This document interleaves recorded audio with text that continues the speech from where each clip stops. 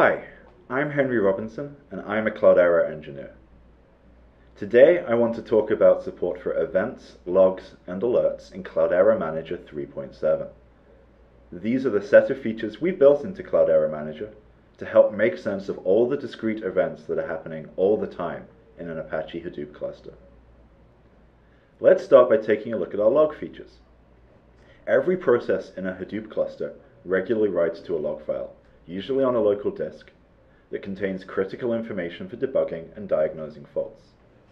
The problem is that it can be very inconvenient to have to log in to a particular machine to manually view these log files, and it can be very hard to piece together the information that you're looking for, which is usually just a small fraction of the output produced, from gigabytes of log text and across hundreds of machines at once.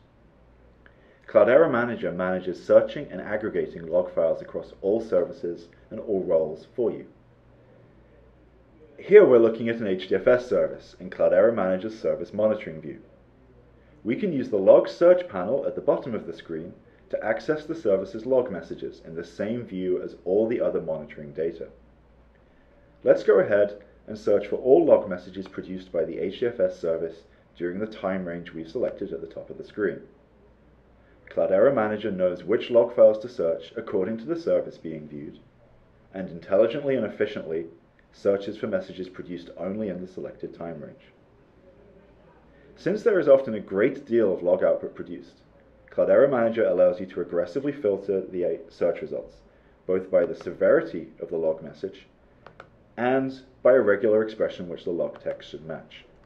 Here, for example, I'm looking only for warning level messages that match the datanode registration keyword. This is great for finding a particular message or for quickly filtering down the set of messages a service produces. Of course, sometimes there's no substitute for getting at the entire log file, and Cloudera Manager allows you to do that. Here, by clicking on the log message text, we are taken immediately to the log file viewer. Cloudera Manager takes the original log file, parses it, and formats it so it's easy to read, and makes it simple to page through a number of lines at a time. The whole log file is accessible through Cloudera Manager, and is downloadable with a simple click. Now let's talk about events. Where log messages capture the only certain kinds of information from a single process, Cloudera Manager can capture much more information from the cluster. Much of that information is captured by the Events service, which is new to Cloudera Manager 3.7. Whenever something interesting or important happens in the cluster, Cloudera Manager saves a record for the future so that it becomes very easy to reconstruct the timelines of incidents, or just to find out when some event occurred. Here we're looking at the Events search view. This page allows us to search for events that have occurred in a given time range, of a particular type, or pertaining to a particular service. In Cloudera Manager 3.7, we can capture 4 different kinds of events. Let's go over them one by one.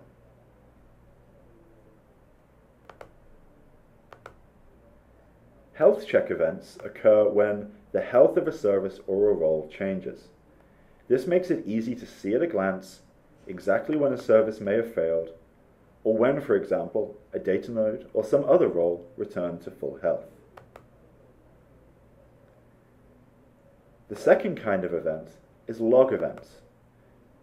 Not only do we make the full content of log files easily searchable, as we saw earlier, but Cloudera Manager watches the logs for messages of particular interest and sends them to the event service so that the user's attention can be drawn to them.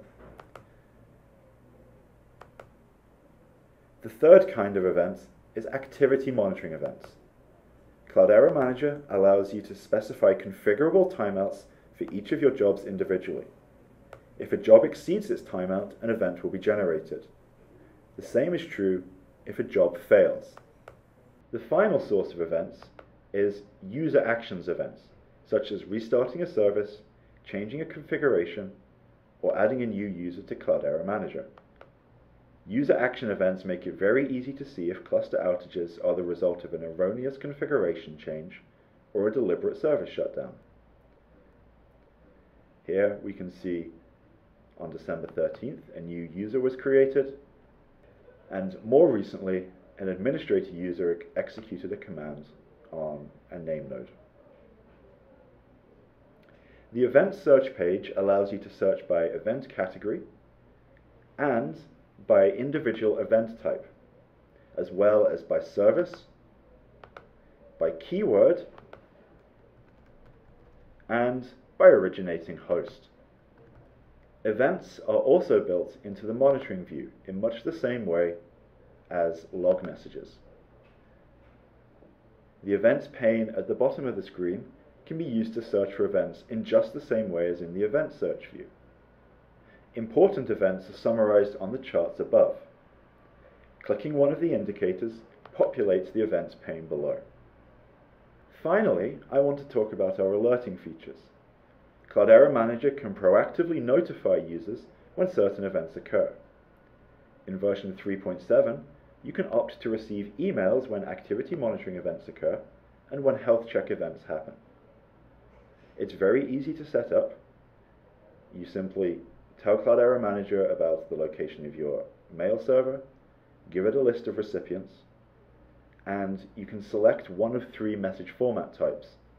An HTML message is convenient for user-readable alerts, but a JSON formatted email is extremely useful for integrating with your existing alert infrastructure.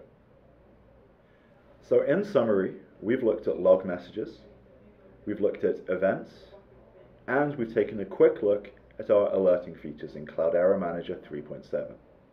Thanks very much for watching.